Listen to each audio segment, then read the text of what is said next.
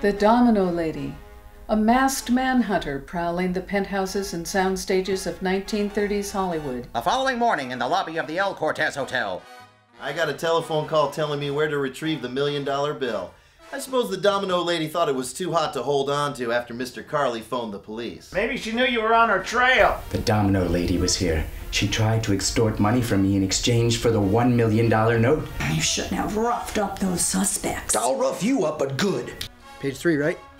It's the only one I got left. For you, page 3, for Ellen and myself. What will happen now that the slimy Dan Carly is in charge of the exposition? And now that Rog McCain has been caught two-timing with his old girlfriend in disguise? And what kind of violence is being done to me there?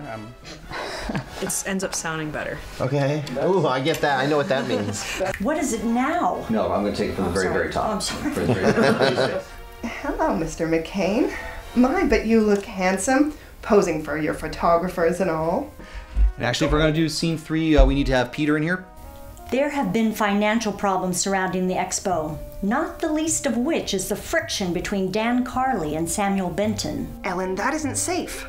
There's certain to be guards here tonight. I know, Dottie, but I must look for clues on my own. You don't shut your filthy mouth. Then I'll continue to say objectionable things, and you will be powerless to stop it. Just do that again.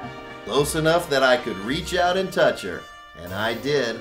Shall I prepare your evening clothes, Miss Patrick? Yes, Dottie, the mask and cloak with it. But remember, you've got all the power because you're the one who's got the gun. Yes. It's that simple. Don't ask for it by name, except in New York City. Shh.